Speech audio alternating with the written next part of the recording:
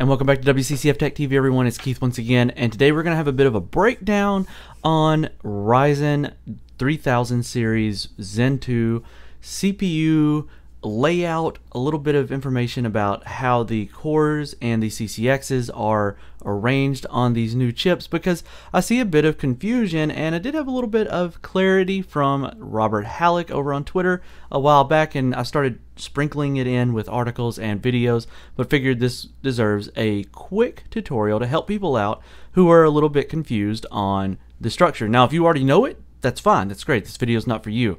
So let the people who don't understand it and maybe are a little bit confused, maybe they'll learn a little bit, and we'll just have a little bit of an educational day.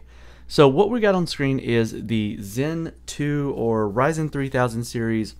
Now this is the total package. This is with both chiplets in place, but this is the full, so this is going to be like the Ryzen 9 series CPUs. But what you've got here is 3 chips on here, which one is a 12 nanometer IO die. The other 2 are 7 nanometer 8-core chiplet designs. Now the IO die handles the memory controller, all of that kind of stuff. So PCI Express lanes, the works is handled on the IO die. And then you have the 2 8-core chiplets that are comprised of 2 CCXs each. So you have 2 4-core CCXs on each chiplet, all connected via an Infinity fabric. So that's what this shows here.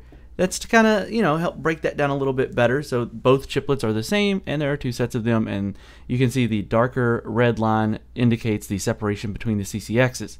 So let's start things off with Ryzen 9. So Ryzen 9 is including the 12 and the 16 core. Now that is actually going to feature both chiplets in full effect, and what we've got right now is the Ryzen 9 3950X. So you can see here all 16 cores are enabled, and showing that's what each little red square, each little red outline square rather, is just representing a core. That's not exactly how the cores look inside the chiplets, but this is a representation of how they look. So fully enabled across the deck. Moving into the Ryzen 9 3900X, you can see there are 1 core disabled per CCX, bringing it down to 3 cores on each CCX for a total of 12 cores across the entire package. And it's still using both packages, so both chiplets are still in place. However, there are 4 total CPU cores deactivated. Now you could move those around, it really doesn't have to look exactly like that, but this is again a visual representation. Press F for respect. Moving into the Ryzen 7 series, moving down the stack, things change up a little bit. The chip actually looks like what they showed back at CES, where you had a single chiplet in place. The other one is completely gone. There's no need for the dummy die or anything. It's not there. So this is what you get there. It's the 12 nanometer IO die and 1 7 nanometer chiplet. And the Ryzen 7 has all cores active on that chiplet. So all 8 cores are fully active. Makes sense. No need for a second chiplet. You're not going to have 2 cores per CCX active.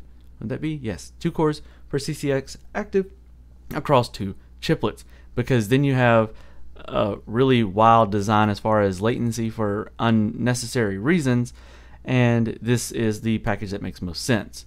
So of course AMD would do it this way. Moving things down to Ryzen 5, we see 1 core disabled per CCX. So you still have 2 CCXs, the single chiplet design, and you end up with just a big old F there. Now again, it could look any other way. You can move those black boxes around since they represent inactive cores, but either way you get 6 cores, 12 threads on that design. So hopefully that helped explain some things a little bit better for people who were a little bit confused maybe on how they were laid out.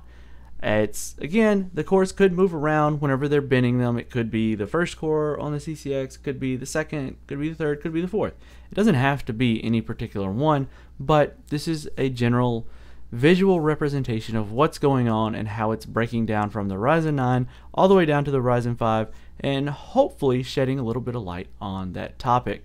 So is this different than what you expected? Is this right on the money with what you expected? I know there hasn't been a lot of discussion about this, but just wanted to have a little bit of an educational moment here with this. Hopefully it, again, shed some light.